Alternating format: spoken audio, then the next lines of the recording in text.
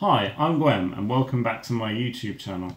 So the video today is about installing an Atari ST emulator under Windows. It was originally shot for my friend Fabio Kenobit's Twitch channel, so you might see a few references to that. But let's get going. Ciao! Mi chiamo gwEm, and today I'm going to show you how to download an Atari emulator for your Windows machine, so you can play all your retro games and maybe do some chiptune as well. So the first thing that you need to absolutely do is go onto the internet.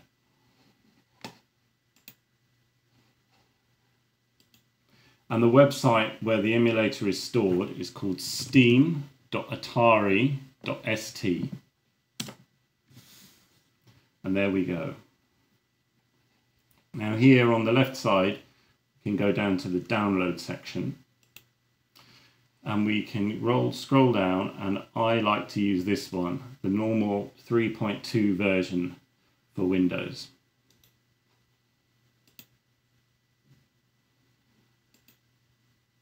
But if you're feeling more adventurous, you might want to try STeem SSE, which stands for Steven Seagal Edition, and it's meant to be more up to date, but I find that standard 3.2 is completely robust and reliable. And then you need to download the operating system for your Atari, which is called TOS, which stands for the operating system.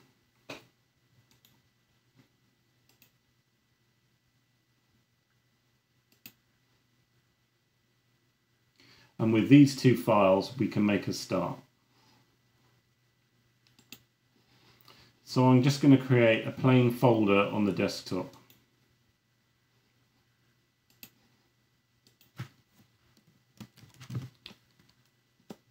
Which I will call Steam. Then I'm going to copy the contents of those two zip files.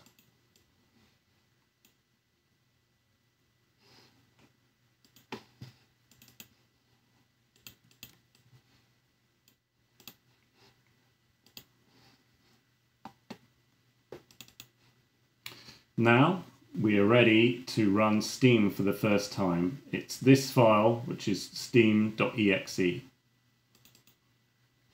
Just hit run here. You may want to click this box so that it doesn't always ask you that. And now it goes through some setup. The great thing about Steam is it doesn't install into any Windows directory, so if you get tired of it, you can just delete your Steam folder. And that's the end of it. You don't need to worry about any config changes or hidden settings that it makes. It's asking if we want to put Steam in the start menu. I personally don't want that, but maybe that's something that you're into, I don't know. Now it's asking for that operating system image. TOS 102 is an earlier version of the operating system for the Atari, and it's really good for retro gaming because it's very compatible.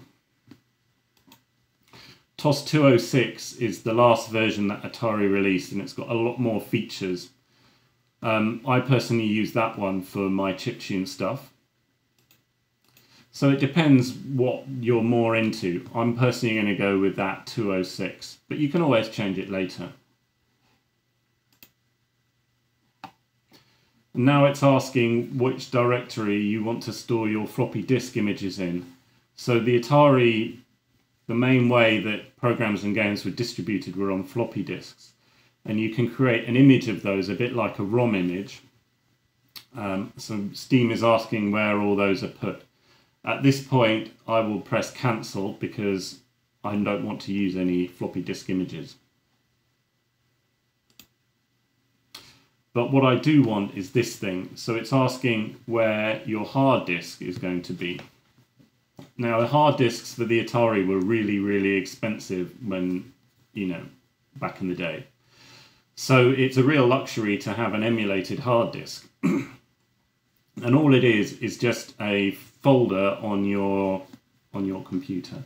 So I'm going to create a folder now exactly for this purpose.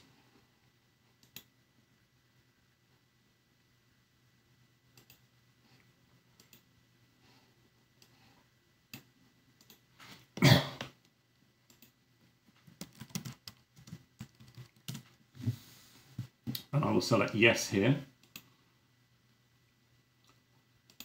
and select that folder that I've just created.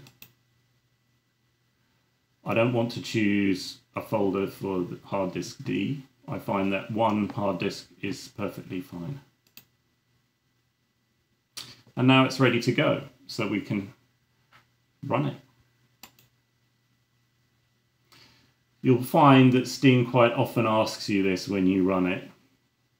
There are no updates available, so I always pick no. If you're running the SSE edition of STeem, then it won't show this box. And there we go.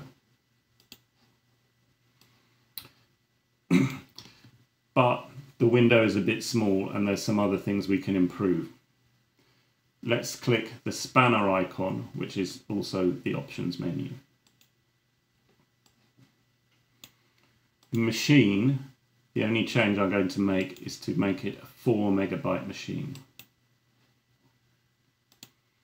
Here you can change the operating system if you want. We've already set that up to be our preferred one. In the sound menu, I like to change the output type to direct. And then here in the display, we can make that window a bit bigger. Let's go for triple size, but you can choose something else on your system which might be better.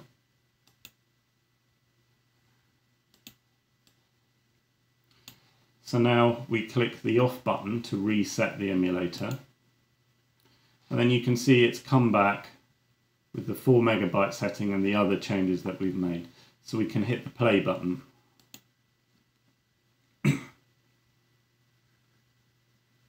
And it's loading. At this point, the Atari does a memory test. Actually, all the Ataris do this, and you can skip it by pressing any key. Brilliant. That's super exciting. The Atari is running. Let's have a look what's on the hard disk. Absolutely nothing. So let's try and put some stuff there then. Let's start with a retro game. There's a website of Atari crackers called Debug.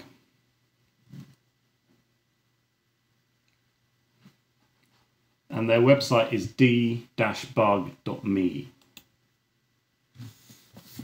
And here you can download all their cracked games. Let's go into the patches section. And here you can see a really long list of great games for the Atari.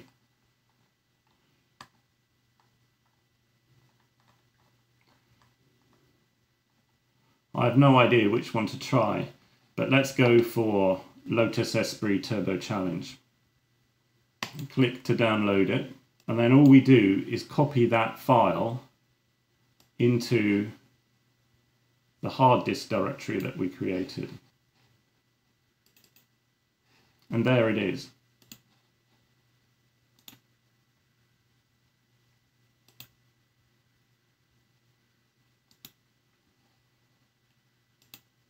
And delete the zip file.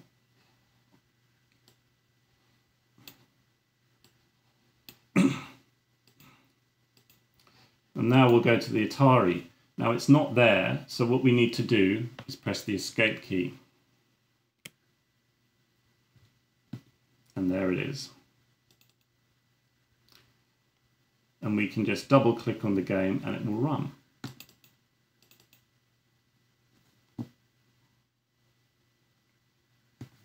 Brilliant.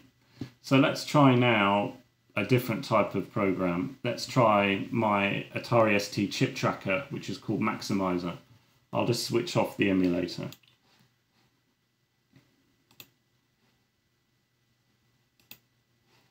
Now you can download maxYMiser at this website, pre-Roman Britain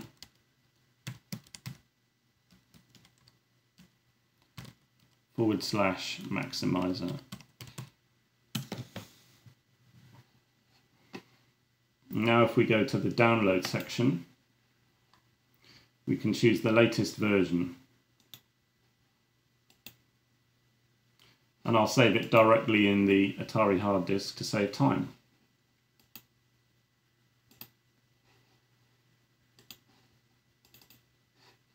We'll unzip it as well.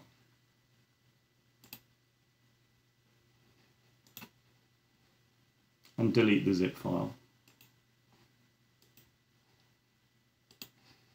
Let's run up the Atari by hitting the play button. Press any key to skip the RAM test. Then we can go into the hard disk, and this time we can go into the maxYMiser folder.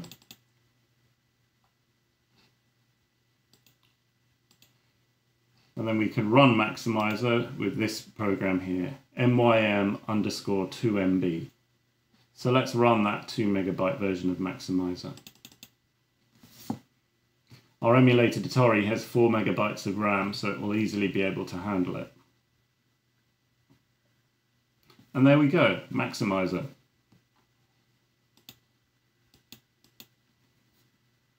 There's one final thing that I want to show you, some cool stuff for Atari. You can go to the website dhs.nu, which is one of the best demo scene websites for Atari, and you can download lots of cool programs here. This section Files has them all. There's chip trackers, digi trackers, music players, paint programs. Definitely worth checking that one out. So I hope that was interesting for you.